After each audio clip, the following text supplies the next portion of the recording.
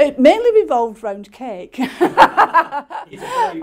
was a connoisseur for cake, so chocolate cake, lemon meringue pies, all those, you know, the whole kind of thing. But I think carrot cake was his particular favourite because it's quite moist and easy for him to taste and to swallow.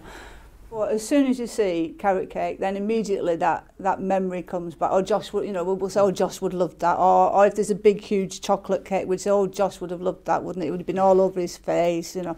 And happy, smiley memories and conversations around Josh. So cake's, I mean, obviously, cake's quite important to me as well.